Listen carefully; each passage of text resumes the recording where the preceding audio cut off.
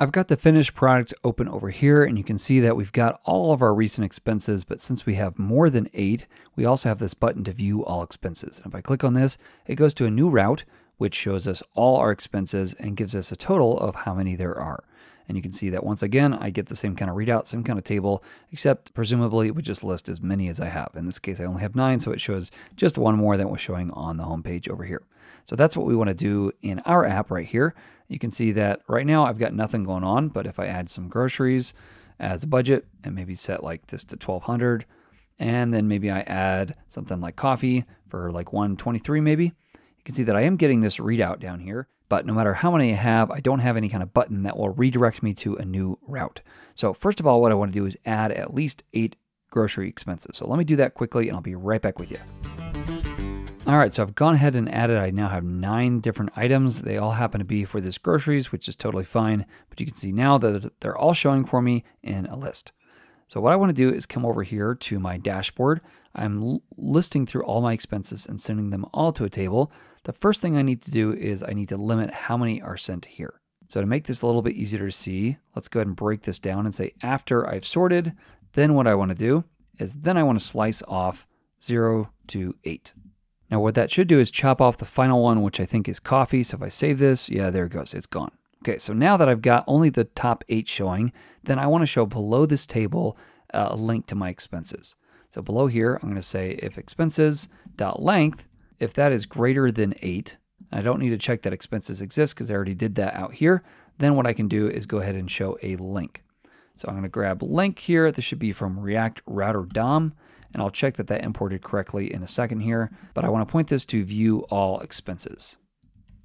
And this is like the links href here. I need to point this to expenses, which will be the route I eventually point this to. And then I'll give this a class name, button and button dark.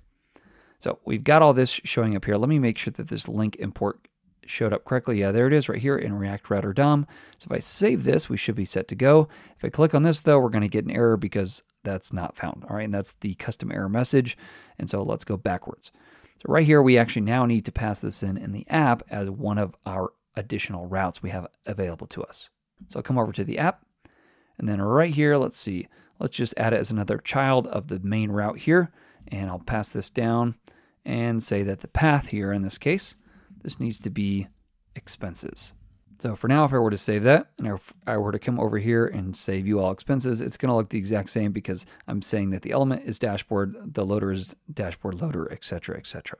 I'm actually not going to have an action. I'm also just going to let kind of the main error route handle this up here. And so what I want to do instead is have 2 things. First of all, we're going to pass in the element here will be the expenses page, and then down here we'll have an expenses loader. Now let's go ahead and comment this one out, create our expenses page, and then I'll save it. So if I come over this way, inside pages here, we'll have expenses page.jsx. And then let's go ahead and template this thing out, expenses page, that should work just fine. Come back over here, and we'll do the old backspace trick and see if it gives it to us. Yeah, there we go. Okay. So up here, let's make sure that this goes to a route, and it is, so that works for me. We'll save it there, and now it should say expenses page when I save it, which is just all the template we've got right here. So that's good for now. So what we also need is some kind of way to get data into this. Now you might be tempted to think, well, I know I can pass in props to this page. But remember, the only place it's defined where this path is in our actual created browser router. So what I need to do is actually pass in a loader that has my expenses in there. Now the good news is we've got our dashboard right over here, and we've already got a loader that does very much the same thing. So I'm going to grab all this, come over to my expenses page, and add this up top here. We'll change this to say expenses loader. And in this case, I only need my expenses for now. Now down below here, since we're loading it, we actually need to get access to it. How do we do that? Well, what we need is to extract from here expenses, and then this is all going to come from that custom hook, use loader data. That again comes from React Router DOM. So let's go ahead and add a little note here. And now if I save this and come back over here, let's make sure we get this expenses loader showing in like that. And first of all, let me come up here. Yep, it pulled it in right here, so that's good.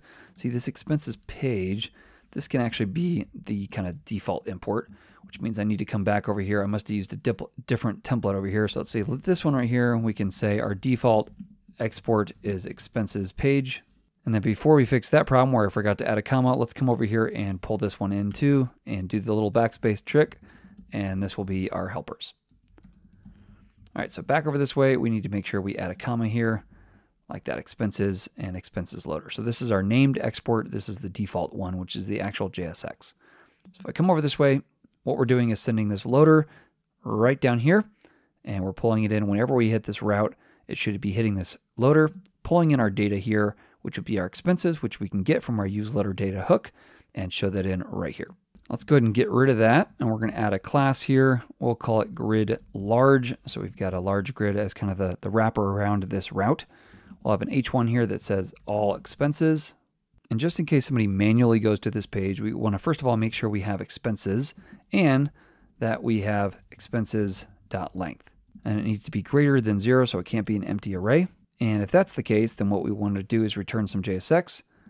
Otherwise, we'll simply return a paragraph that says no expenses to show or something like that. So assuming we actually do have some expenses here, we want this to be inside of a div with the class of grid medium. And here we'll have an H2 that says recent expenses. Then inside here, we'll have a small tag inside of the H2 that simply counts how many expenses we have.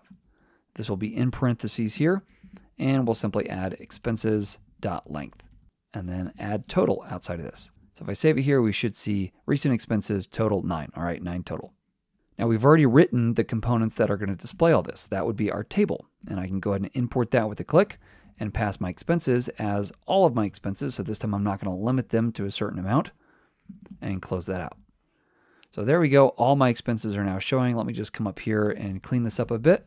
So we'll add this as like component imports.